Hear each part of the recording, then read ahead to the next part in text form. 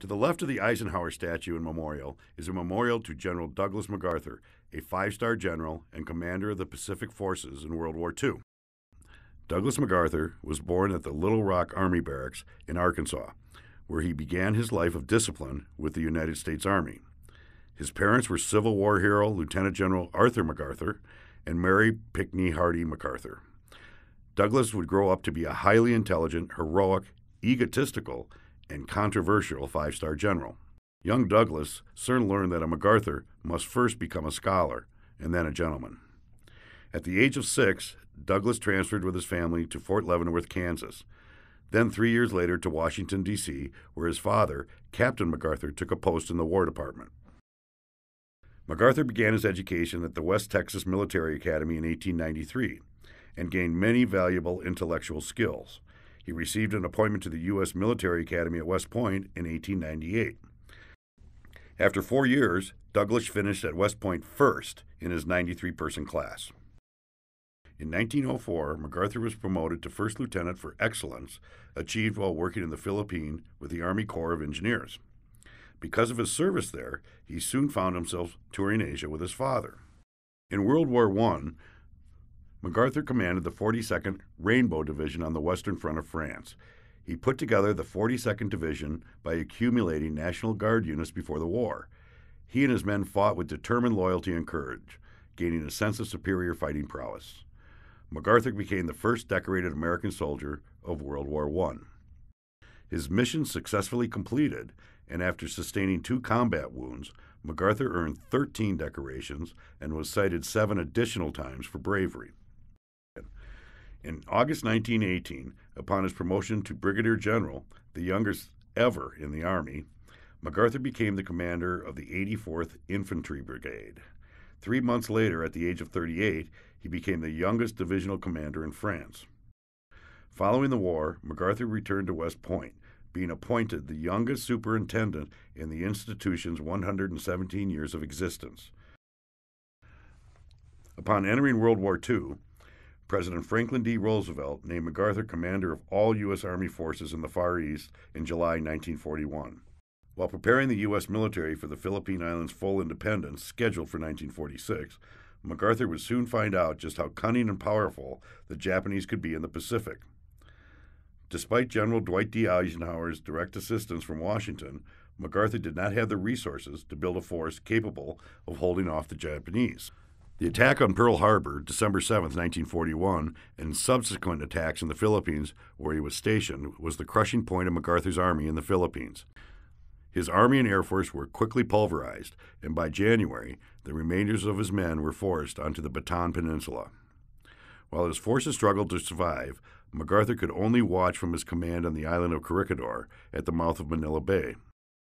In March 1942, President Roosevelt made MacArthur commander of the Allied forces in the Southwest Pacific and ordered him to go to Australia. Under cover of night, a U.S. Navy torpedo boat spirited MacArthur and his family from Corregidor to the southern Philippines.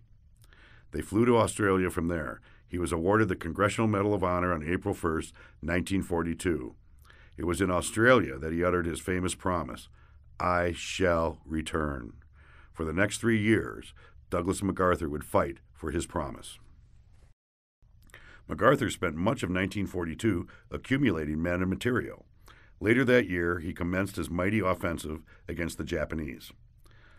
By early 1944, his soldiers were victorious in most of New Guinea, New Britain, the Solomons, and the Admiralty Islands. On October 20, 1944, his forces invaded Leyte Island in the Philippines. He trudged ashore with his men at Leyte. By doing so, MacArthur fulfilled his promise to return. 6 months later, all of the Philippines were liberated from the Japanese.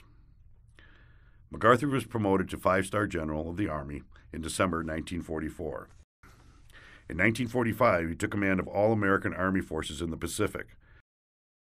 On August 14th of that year, President Truman announced the Japanese surrender and made MacArthur supreme commander of the Allied powers. It became MacArthur's job to receive the surrender and to rule Japan.